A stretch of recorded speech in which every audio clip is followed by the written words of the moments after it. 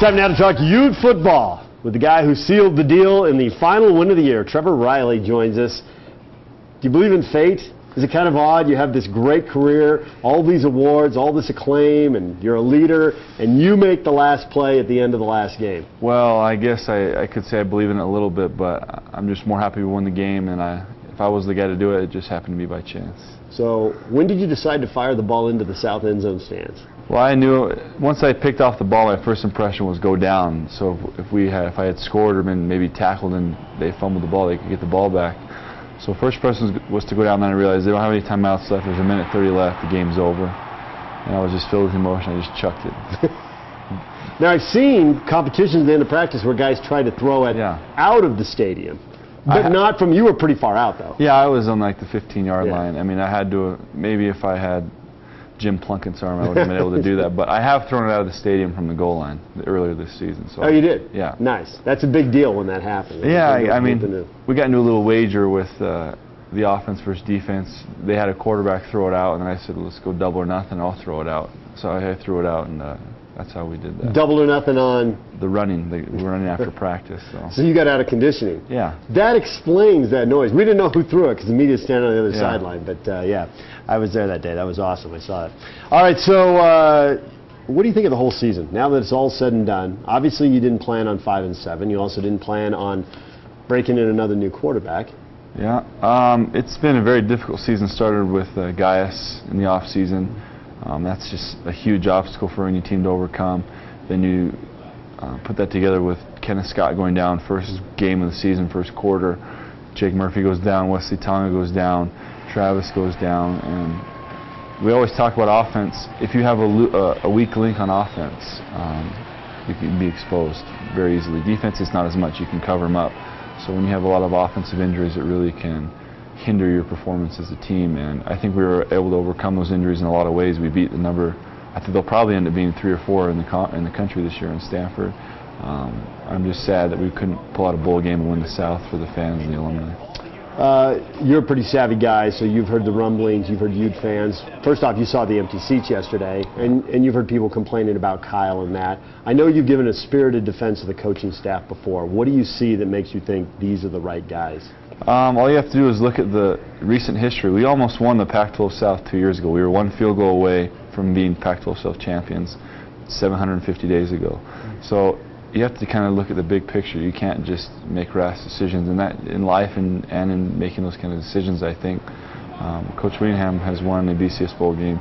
We were in it in our first year in the conference with the Pac-12 South, and to be frank, we've been unlucky. We haven't had the ball bounce our way. Last year we led the nation in caused fumbles, and we're near the bottom in fumbles recovered.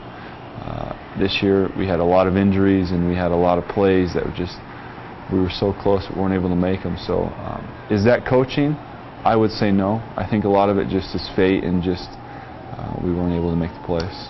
I saw a similar question posed to the guys who write the Pac-12 blog for ESPN, and they said that although the Utes have been in the Pac-12 for 3 years, they've just been playing a Pac-12 schedule. They haven't really been in it. They pointed out this is the first year with a new facility, and they're just now getting to the point where they're about to get a full share of the money at an age where the money is just incredible. When you have a full share, you're way behind. How big a difference is a facility going to make, really, when we look back in 3 or 4 years? Well, they've done an incredible job recruiting, considering that we were in trailers for 1.5 years. Compare that to now, where we have many would say one of the best facilities in the Western United States.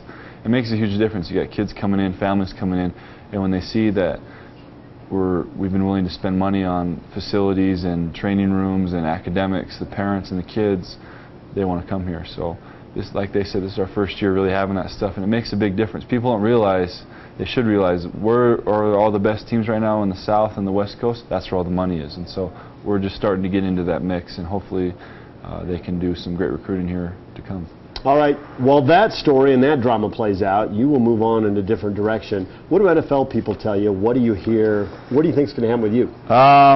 You know, it's kind of an interesting situation because I've played 3 or 4 different positions here at Utah: defensive end, inside linebacker, outside linebacker. I've even lined up a defensive tackle a few times.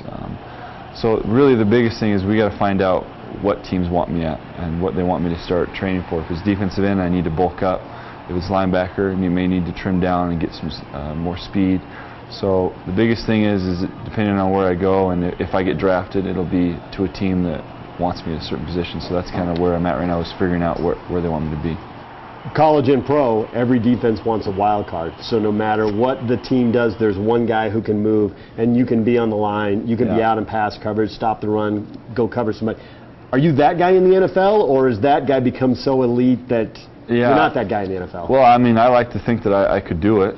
Do other teams think I can do it? Does the NFL? I'm not sure. When I pick an agent here in the next few days, we'll be able to figure that out, and I'm sure he'll have a good feel for it. But I think that I have the ability, and a lot of people got to remember, I had knee surgery less than a year ago, major knee reconstructed. I had my ACL redone, I had my meniscus repaired. The same surgery that Derrick Rose is having, I had on my meniscus, and I had the same surgeries Adrian Peterson had at the same time.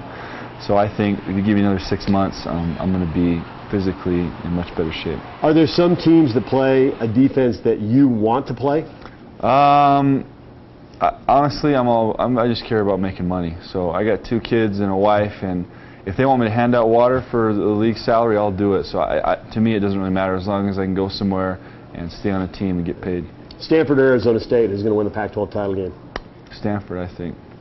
It'd be better for us if Stanford won it to show that how good of a win that was and how close we are. But I think Stanford's just. I watched the last time they played, and they just kind of mowed them over. I think it'll happen again. So close to beating both those teams. Yeah, up 2 touchdowns in the 4th quarter. That's it's hard to deal with. All right. Well, good luck in the NFL, Trevor. Thanks for coming in. Congratulations on a great college career. Thank you. Trevor Reilly joining us here on Talking Sports.